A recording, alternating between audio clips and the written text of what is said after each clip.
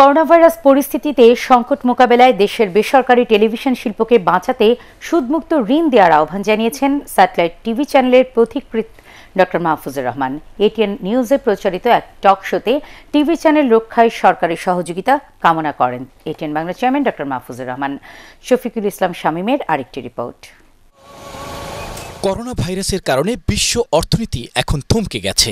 বাংলাদেশেও ঘোষণা করা হয়েছে 10 দিনের সাধারণ ছুটি। জাতির উদ্দেশ্যে দেয়া ভাষণে প্রধানমন্ত্রী দিয়েছেন নানা রকম দিক নির্দেশনা। এই মুহূর্তে আমাদের সর্বোচ্চ অগ্রাধিকার মানুষকে প্রাণঘাতী ভাইরাসের সংক্রমণ থেকে রক্ষা করা। সরকারি বেসরকারি সব প্রতিষ্ঠান বন্ধ থাকলেও চালু রয়েছে গণমাধ্যম। প্রতি মুহূর্তে টেলিভিশন চ্যানেলগুলো তুলে ধরছে করোনা ভাইরাস সহ সব ধরনের খবরের সবশেষ পরিস্থিতি। এমন পরিস্থিতিতে দেশের টিভি চ্যানেলগুলো অর্থনৈতিক সংকটের মুখে পড়বে বলে মনে করছেন দেশের প্রথম স্যাটেলাইট টেলিভিশন চ্যানেল এটিএন বাংলার চেয়ারম্যান ডক্টর মাহফুজুর রহমান। এক্ষেত্রে সরকারের সহযোগিতা চান তিনি। আমি সরকারের দৃষ্টি আকর্ষণ করতে চাই যে আপনারা আজকে এগিয়ে আসেন, এই মিডিয়াকে বাঁচান, এই মিডিয়ার লোকজনকে বাঁচান।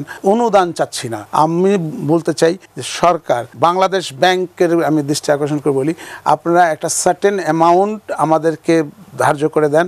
এই সার্টেন অ্যামাউন্টই প্রতিটা কমার্শিয়াল ব্যাংকে, বাংলাদেশ ব্যাংক প্রতিটা কমার্শিয়াল ব্যাংকে দিয়ে দেখ, অ্যাজ এ লোন হিসাবে, এখন লোন হিসাবে দিয়ে দেখ, সুদমুক্ত। কোনো সুদ বাংলাদেশ ব্যাংক এই কমার্শিয়াল ব্যাংকের কাছে কোনো সুদ নিতে পারবে না, এবং এটিকে খুব সহজভাবে যাতে প্রতিটা মিডিয়ার মালিকদের হাতে পৌঁছায় যেতে পারে সহজভাবে, আমরা একটি লোন চাচ্ছি এই ক্রাইসিসটাকে উত্তরণ করার জন্য। এটিএন নিউজে আয়োজিত টকশোতে করোনা ভাইরাস পরিস্থিতি স্বাভাবিক না হওয়া পর্যন্ত সরকারের কাছে স্যাটেলাইট ভাড়া মওকুফেরও অনুরোধ জানান তিনি। আমি বঙ্গবন্ধু স্যাটেলাইট কর্তৃপক্ষকে বলবো যে আপনারা আগামী যতদিন পর্যন্ত ক্রাইসিসটা কেটে না ওঠে, দেশ স্বাভাবিক অবস্থায় যতদিন ফিরে না আসে, ততদিন পর্যন্ত আপনারা যদি আমাদের এটা যে মওকুফ করে দেন, তাহলে অনেক হারে আমরা আমাদের উপকৃত বেঁচে যাবো, মানে কি অনেক বাঁচবো। কর্মী বান্ধব মিডিয়া গড়তে এবং নিয়মিত বেতন দেওয়ার ক্ষেত্রে যাতে সমস্যা না হয়, সেজন্য সরকারকে দ্রুত পদক্ষেপ নেওয়ার আহ্বান জানান ডক্টর মাহফুজুর রহমান।